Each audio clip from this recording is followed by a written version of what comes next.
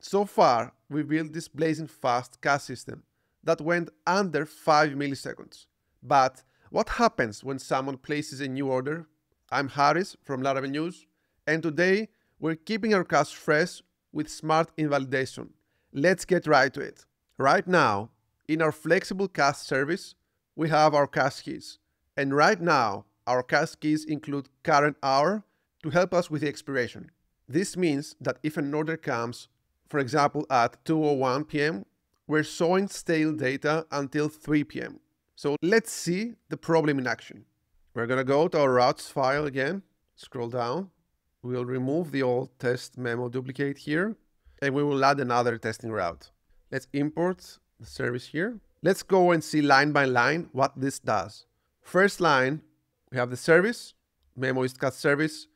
In our next line, what we have is, we have this service and we call dashboard report. We pass month as a period and we get the before part, which means that we don't have the new order yet. Then we go ahead and using our factory, we will create a new order. We mark this as completed and we send the total to 1000. We also add the created at. Then once again, we go dash report in our service. Again, we pass the month as period. And this is after we created the new order. We have the before total, which shows what we have before our order. And then after total, that will show us exactly what happens after the new order comes in. And last but not least, what we're going to have down here is a Boolean. We are going to check between the total revenue before and the total revenue after, just to showcase that it's still the same. And we do have an issue with invalidation. Let's test our endpoint. Let's copy that, test stale CAS endpoint. Go to our browser and run the test, and we can now see the issue here. So before, the total was this much, and as you can see, even after creating the order, we still have the same total, and the Boolean is set to true. The totals are the same even though we added $1,000 worth of order. So the CAS doesn't know about the new data. We need to fix that. Before we invalidate, let's recall our CAS architecture from episode 8 and episode 9. We built two layers. So in episode 8, we built flexible CAS service, which is persistent CAS. And in episode 9, we built memoized services. When users hit our dashboard, memoized CAS service checks in memory CAS first, then falls back to flexible CAS service. So when we invalidate, we need to clear both layers. Here's what we need to clear for complete invalidation. First, we would like to clean memo, dashboard, and then the month. That's the first key. Then our second key is dashboard, month, then the year, month, day, and then the hour. Let's say 14. Then we do have a couple of keys. One of them holds the metadata that tracks when CAS key is created. This will be something like illuminate CAS flexible created dashboard month, and then again year, the month, the day, and the hour. The second key we would like to clear is the log key. The log key will look something like this: illuminate CAS flexible log, and then again dashboard month, and the pattern is the same. If we only call CAS forget on the primary key, the metadata will linger around and will probably cause issues. So we need to clear all three flexible CAS keys plus the memoization key. First, let's go back to our flexible CAS service and let's fix some small inconsistencies in our CAS keys. If we scroll down to daily breakdown, you'll notice that we don't have a column here. So let's go ahead and add one. The same thing needs to happen for the average order by customer. So come here, column. As you can see, in the database summary function, for example, the key here, we do have a column already. So let's make them be more consistent.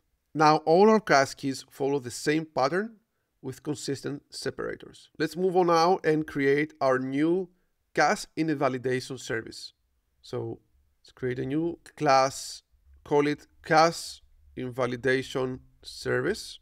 And here we create some functions in order to clear all CAS keys. First, let's create a public function that we're going to use, which is going to be called clear dashboard cast, and then we pass the period, string, set to month. Like we mentioned earlier, we would like to clear all cast keys. Forget, let's import cast facade.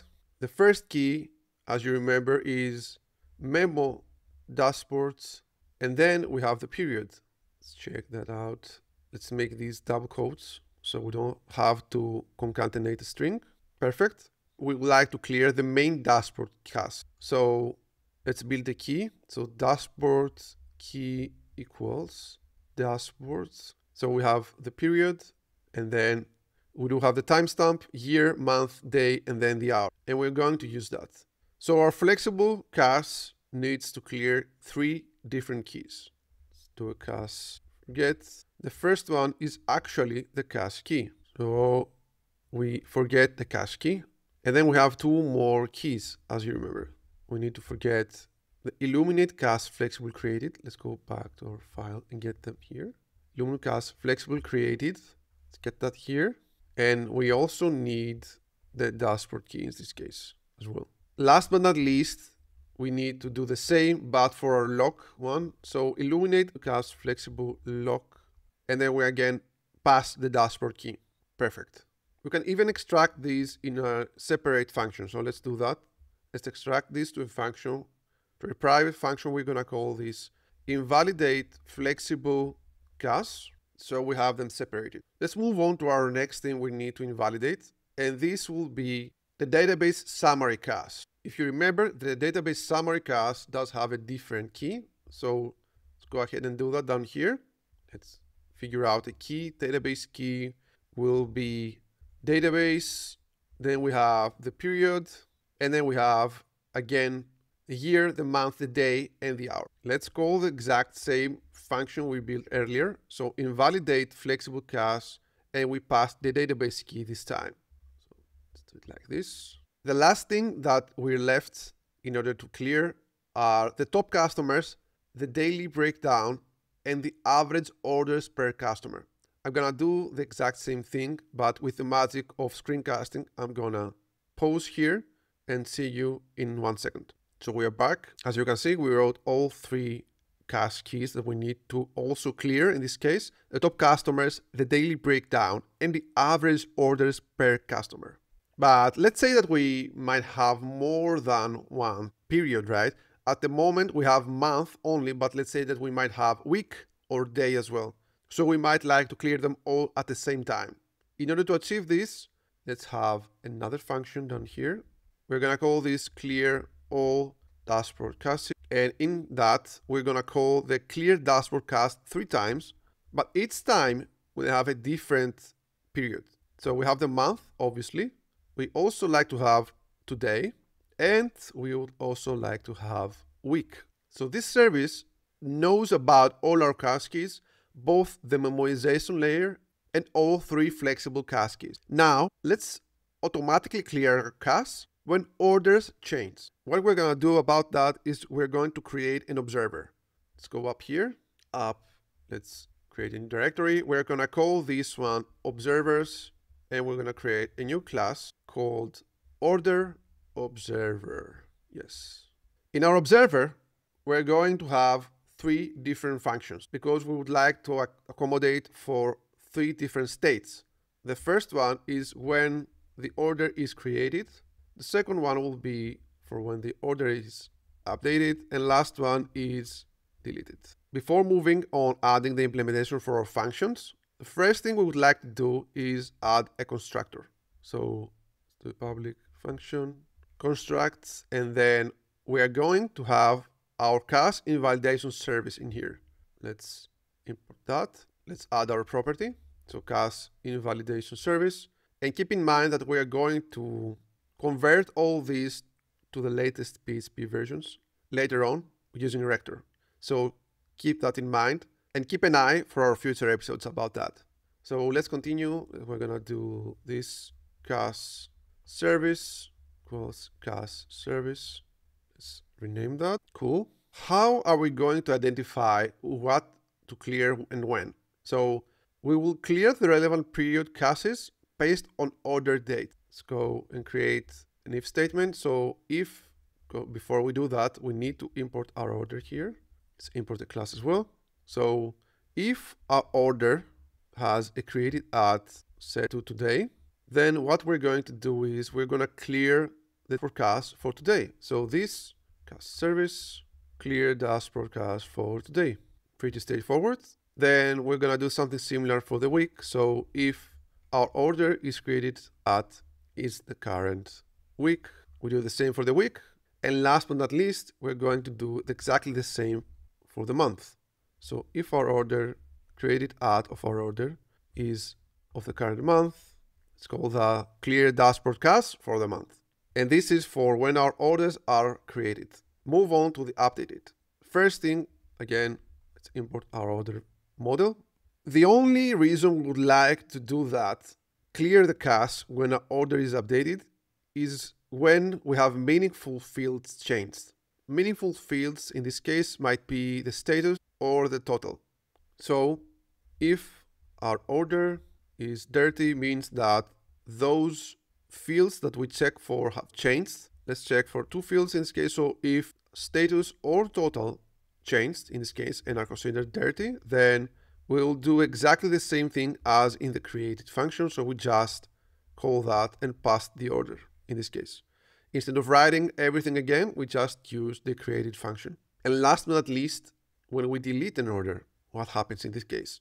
We do call the created function as well, and we need to pass the order that we didn't import yet. So let's import our order, and that's it.